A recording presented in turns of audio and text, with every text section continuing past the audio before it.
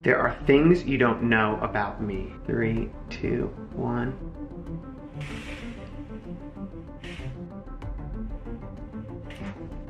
What? Hello. Since you asked for it, we are playing this game again. Agree to disagree. You ready to offend people? Let's do it. We are starting with level easy and we're working our way up to level hard. I have lied to you. 3, 2, 1. You were gonna go stronger. The reason why I'm saying this is just because of my current video. The video you won't tell me about. Yeah, but it's just like, I'm not really lying to you. It's like a lie of omission. You know, I'm not lying, but I'm not telling the full truth. You've never lied to me, other than this video. Okay, I've probably lied to you before.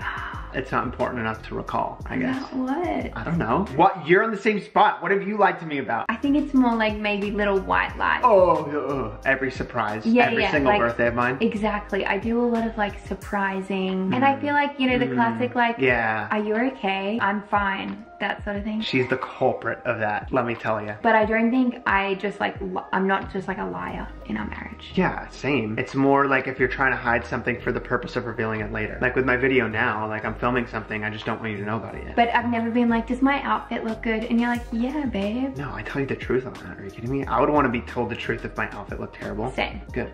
Glad we're on the same page. Why are you laughing? Gabriel wears the pants. Okay, ready? 3, 2, 1. Really?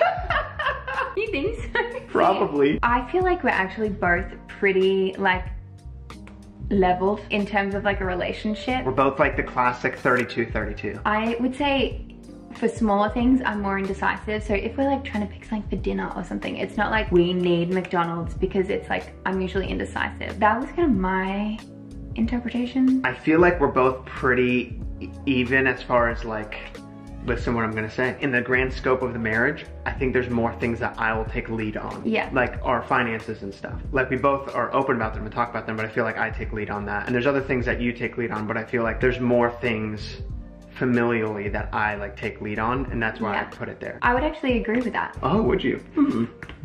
Okay, next question. Yes. I have regrets about our wedding. 3, 2, 1. Interesting. Care to explain yourself? Yeah, I mean, obviously it was a beautiful day and perfect for us, but looking back, there are things that I would do differently. One thing is like, oh, I wish I maybe had 1 or 2 more friends in my bridal party. Or if I was to pick an engagement ring style now, it might be a little different. Doesn't mean I don't love it, but I think we're 6 years in. I think it's normal to like think that you would do things differently. Oh, wait. What was read the context of the question again? I have regrets about our wedding. Oh, mine is agree. Sorry. Okay, you need to learn how to play the game. Yeah, guys, sorry, my bad. I'm here with you. Okay, good. Yes. I'm very happy with it. Of course. Obviously, like right now, I wouldn't necessarily change anything that we did unless we were going to do it now. Yeah. Then it's like, I'd probably have less people, to be honest. You think like, oh, wedding, I have to invite all these people. It's like, dude, just invite like a small amount of people who are like the closest. Party. Yeah, totally. Also, I will say like Gabe changed his wedding ring.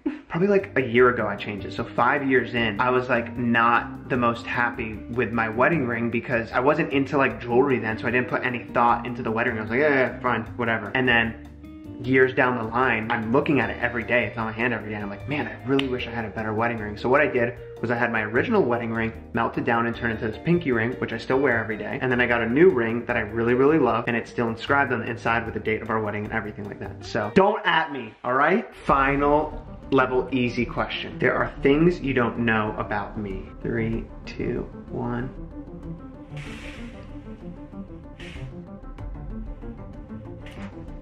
What? Hello. No, just kidding. You have to take off the mask. Oh my god. That was improv. That was in the moment? That was. Dude, you're so freaking cool. Okay, so what don't I know about you? Just like since being married or since knowing each other. The thing is like, I don't know, but I'm sure there's something. The current video I'm filming. Oh my gosh. What I think of when I hear that question is like, I love telling you stuff obviously, but I think there's things that come into my mind that I'm like, you know what? He doesn't need to know that. Like, I don't need to tell him that. What do you mean, like the little things that randomly happen that are kind of inconsequential? Yeah, like what if I have a sore knee right now and I'm like, I have a sore knee right now. Do you? I do. See? Yeah, all right, so that makes sense. Okay, we've leveled up to level medium. Let's the go, stakes baby. have risen. I can't believe you put this one in here. Everyone watching should click the subscribe button. 3, 2, 2, 1. I'll switch up. Cheers to that, girl. You didn't see that one coming. Still on level medium. That last one should have been on level easy, to be honest. Yeah. I would be okay with you being friends with an ex. Would you have to think about that? Yeah, I do. Wow, okay. 3, all right. 2, 1. I'm kind of floating, to be honest. You need to go first because I'm all over the place. I know why you're all over the place, actually. It just clicked in my head. If you were friends with your ex, I would still trust you. I don't think I would trust him. Okay, that's interesting. Everyone's matured, whatever, I know. but you never know. And I'm not trying to like have you in a situation where like things could be compromised. Yeah. I think it depends on the person because I've seen people be friends with their ex. I don't think I would personally be able to do it. When you're with someone and you have that connection with someone, I don't personally see how it can all of a sudden just like bounce back to a friend. Yeah. I don't know. I think I would struggle. I know what your dilemma is here. Do you? Is I have one legit ex and then I have one that's not really an ex. The one that's not really an ex was like a high school, we liked each other, never kissed.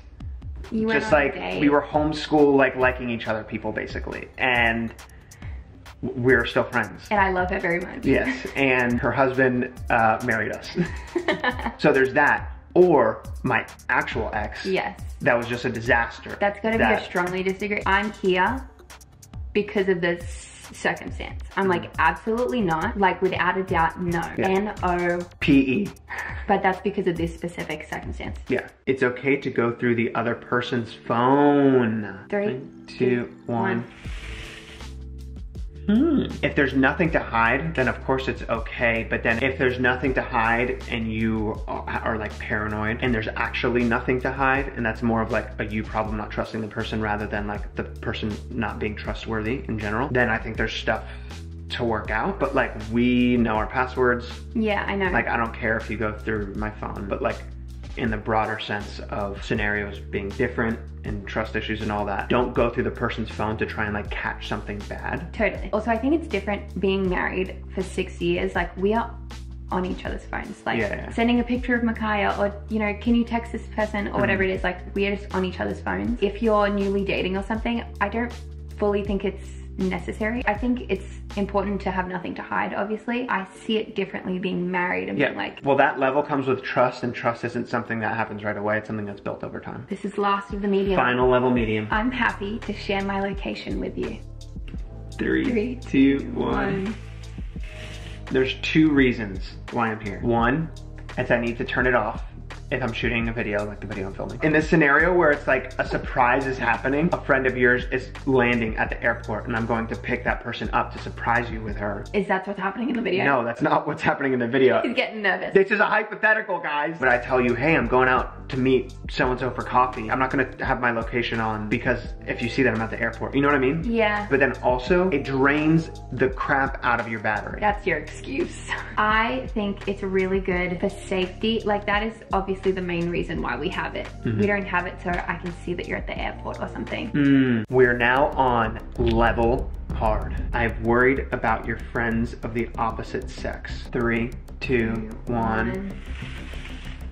What? Okay, I have to be honest. Yeah, I know, but give me the honesty. Only because of... Oh, I know what you're saying. When we were first dating. Whoa, how can you read my mind? It's kind of the situation of like, oh, I trust you, but I don't know if I trust these other people. And yes, we had just started dating. I lived across the world, and I'm thinking of one situation in particular where I knew this one person was like very flirtatious, and I remember being worried about her. But I think now we have a lot of the same friends. Like we have a lot of couple friends, so I'm never worried about any of our like girlfriends in the couples that we are friends with. Yeah, I would have no worry about the dude friends that we're friends with. But a lot of people who watch our videos are worried about Sebastian. I know. Which is so funny. Which is so funny. It's hilarious. Because Jess would never.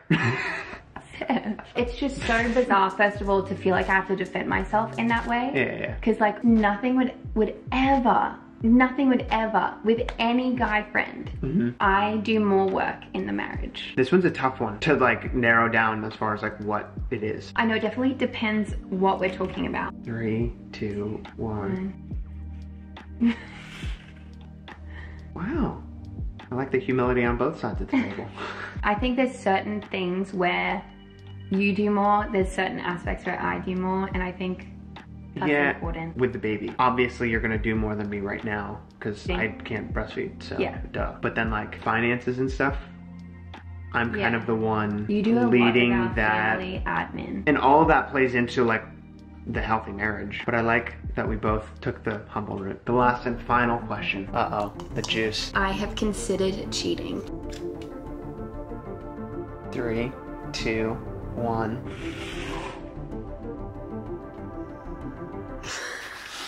You first. The reason why I'm here is because I'm basing it off of our conversation on the last video like this, where it's like, have I thought about the concept of it? What if I cheated? Or like, what if Jess cheated? Yeah, obviously I'm gonna be here, but it's like, I've thought about it. Like, what if that happened? I've had dreams that you've cheated on me. Oh, yes. That used to happen a lot. Yeah, every now and then. And then she'd wake up like pissed at me. I'd be like, babe, what's wrong? She'd be like, nothing, I'm fine.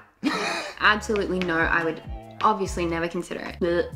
Never. Am I considering cheating on you? Absolutely not, never. I would hope so. But I wanted to kind of play by the rules that we played last time we played this game. Being honest, that I've thought about how terrible would it be if something like that actually happened. It's okay, I understand. Speaking of the last video, click right there for it, because it was also just as juicy. Bye.